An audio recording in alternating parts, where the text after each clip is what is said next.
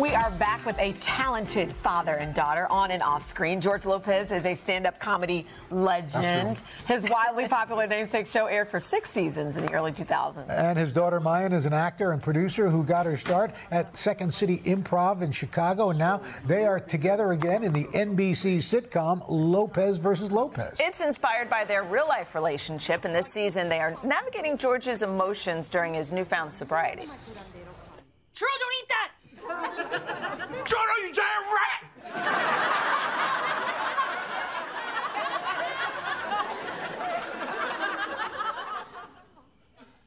Oh, gotta let it go. A hot dog that is meant for me will simply find me.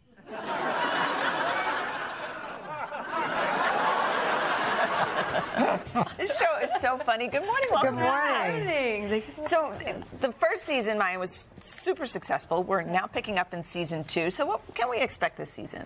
Well, just as you see, the Lopez family has to let go of quite a few things as George is now in his sobriety journey, and so the family's kind of having to change around them. There's a lot of twists, a lot of love, and as always, we just try to put the fun in dysfunction. The fun and dysfunction. George, talk to us a little bit about this. This is semi-inspired, I read, by your real-life relationship with alcohol? My relationship with alcohol, yes. I've loved alcohol for a long time, and I miss it more in the mornings. But I think based on trying to get sober and be more, better for mine, better for my family, better for my health, that it makes a great arc for this season. And people are struggling with that. Well, how difficult was it to walk that line, because it's a serious topic, but there's obviously humor in everything. Well, I believe that in the stories, and with comedy, the good part and all those sitcoms that people really love are the ones that can mix some real serious stuff and then immediately go into the joke. So mine's great at both, and I'm really good at allowing people to look into my life and then hit them with the last call. When's the last call? What about you've got a lot of great guest stars coming up. You're calling it the Lopez Cinematic Universe. Yes, the LCU. Oh, that's funny. No, we've just been so incredibly lucky to have so incredible guest stars. This week we had Cheech Marin last season, but now this season we get Cheech and Chong. Oh, that's in fun. this episode at 8 on Tuesday, and also Marshawn Lynch, and we have some incredible guest stars. We had Gabriel Iglesias in our premiere, and something I'm going to keep a little bit of a secret. Okay, all right. And highly functional, both Cheech and Chong. So I believe if you're not using marijuana, you're wasting your life. We had Cheech here last week. Oh, we That's did. right, we did. He was just Yeah, here. he's awesome. Mayan, you've talked about how important it is for you to separate yourself from your character who you've nicknamed Schmayan. Yes, sitcom Mayan, or else it just gets very The line. confusing. I'm like, who am I anymore? Yeah.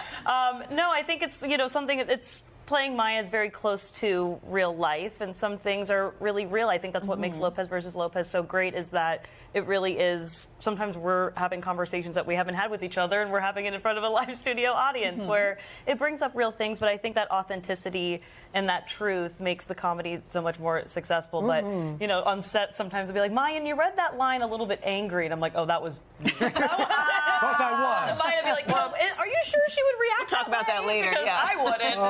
That's good. I'll tell you, it's a lot more charming than it looked in the court documents. Oh, goodness gracious. Well, Goodness gracious. I know, I'm from Kansas. It comes out sometimes.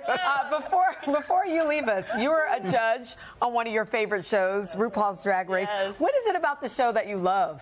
I think their bravery, drag queens, and just their artistry, has always inspired me to be vulnerable in my real life. That show has made me laugh. It's made me cry. It's given me really wonderful life lessons.